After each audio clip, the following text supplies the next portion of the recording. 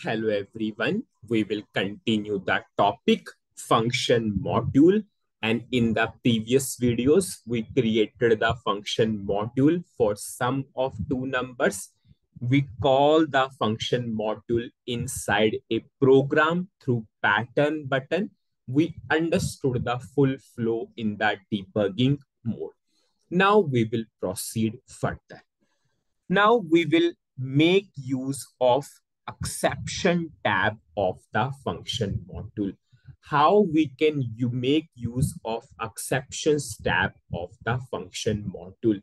When we covered the topic theory part of the function module, we discussed the purpose of exception tab is to raise, or I can say is to raise the error or exception. Now what we will do? We will take a requirement. What is the requirement? If any of the input is zero, we will raise a exception, else part we will make sum. It means whenever you are making sum of two numbers, any of the input cannot be zero. So what we will do? I will go to exception tab and I will give some name to the exception first. Suppose I'm saying not underscore zero. You can give any exception name. It is totally your wish. I'm giving the short text. Suppose inputs cannot be zero. Now I will go to source code tab of the function module. Now you can see previously we have only importing, exporting.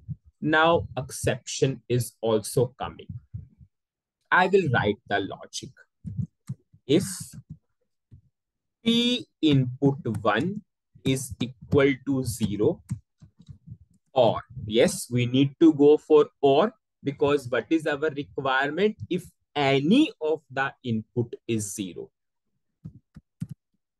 or P input 2 is 0, we will raise the exception. We will raise this exception. So what is the keyword to raise the exception? Raise. What is the name of exception? Not underscore 0. This is the name of the exception which we gave. Now, else part, we will make sum. Because if exception raised, we will not make sum at that point of time. Else part, we will make sum. For every if, there is a and if.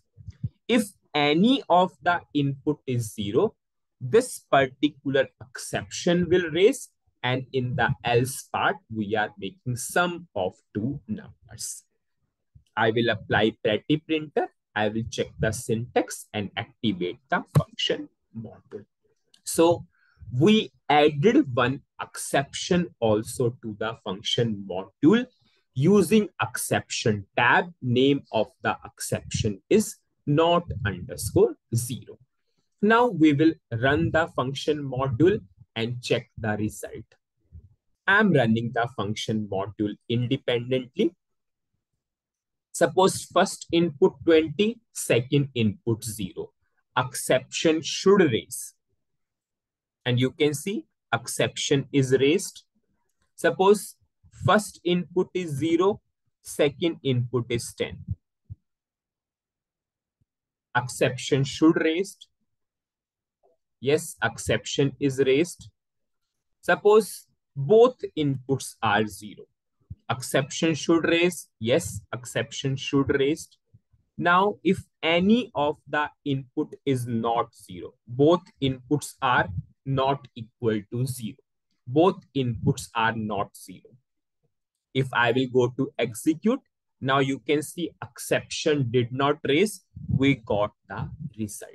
So our function module is perfectly working fine. But customer will run the program. Customer will not run the function module. Customer will run this particular program only. Now, we created the function module. we called the function module inside the program. Now, after that, we added the exception part to the function module. And you can see exception part will not come automatically here.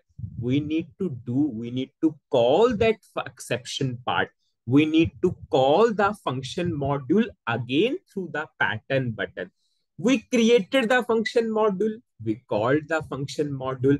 Now you are adding the things to the function module. How those things will come automatically here? It will not come automatically here. We need to call the function module again. Maximum time people are comfortable. They will manually add the code also. But I will always suggest whenever you are adding the extra things to the function module in any of these tabs, always call through pattern again. So we added one exception to the function module. So we need to call this function module again through the pattern button. Suppose if I will call again through pattern button, I will go to pattern. I will go for call function. I will pass the name of the function module. This is the name of the function module. And have you seen exceptions came automatically? Previously, it was not there because you called the function module without the exception. Now we added the exception to the function module and we called again through pattern button, and you can say exception came automatically. And now you can see the most important understanding. Exception name always starts with what? One. Now the question comes, why the numbers of the error or number of the exceptions are starting with one? It's a simple understanding. What is zero? Zero is for successful. If you are giving exception or error, it should be not equal to zero. That's why the exception numbers are always starting with one, and SAP gave automatically. Suppose if we have one more exception, that exception number will be 2. If we have one more exception number will be 3, and others will be automatically took the last number of the exception. Suppose as of now we have only one exception, so others is 2. If we have 2 exception, others will automatically become 3. If we have 3 exceptions, others will automatically take 4. Now, first input we will give in front of this first parameter of the function module. Second input we will give in front of second parameter of the function module. We will uncomment this part. And now I will give the output. What is this output? LV underscore output.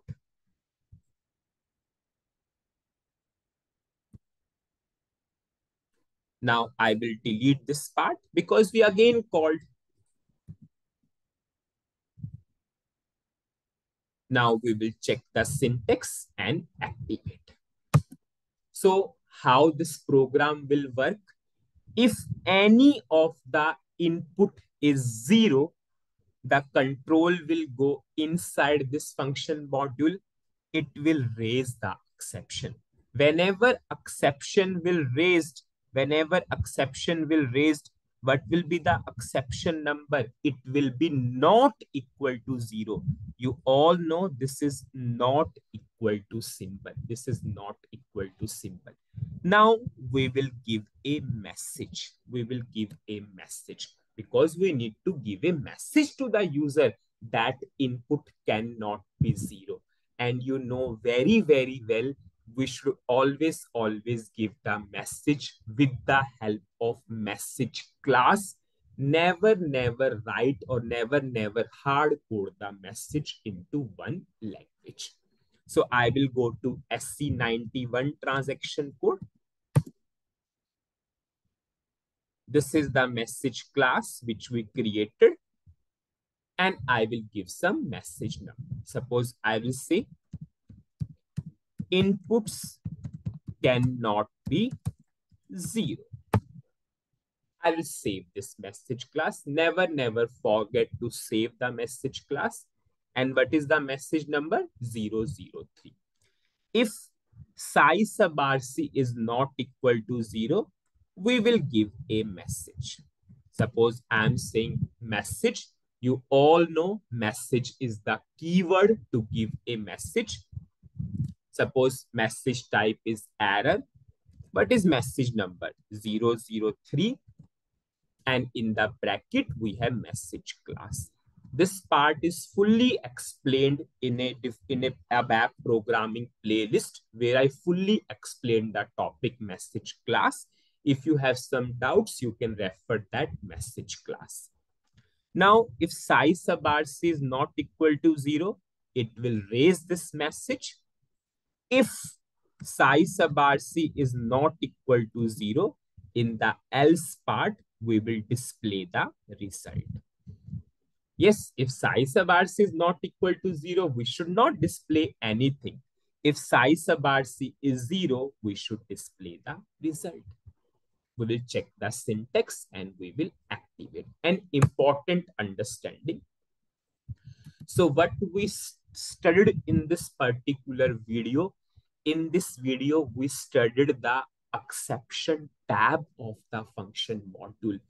We provided one exception in the exception tab of the function module. And what is our requirement?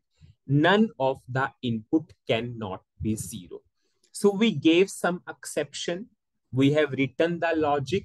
If any of the input is 0, how we raise the exception, using which particular keyword? Raise. Raise is the keyword to raise the exception. Now, you added the exception later to the function module. So we call the function module again through the pattern button. So exception came automatically, and the exception number always starts with 1, because 0 means 0 means no error, it is successful. If some error or exception is there, it means it is not equal to 0. So exception number always starts with 1. So we have a psi sub rc not equal to 0. It means we will give the message. We created one message through message class. If psi sub rc is equal to 0, we'll simply display the result. Now, in the next video, we will fully understand this in the debugging mode. So that's it in this video. Thank you.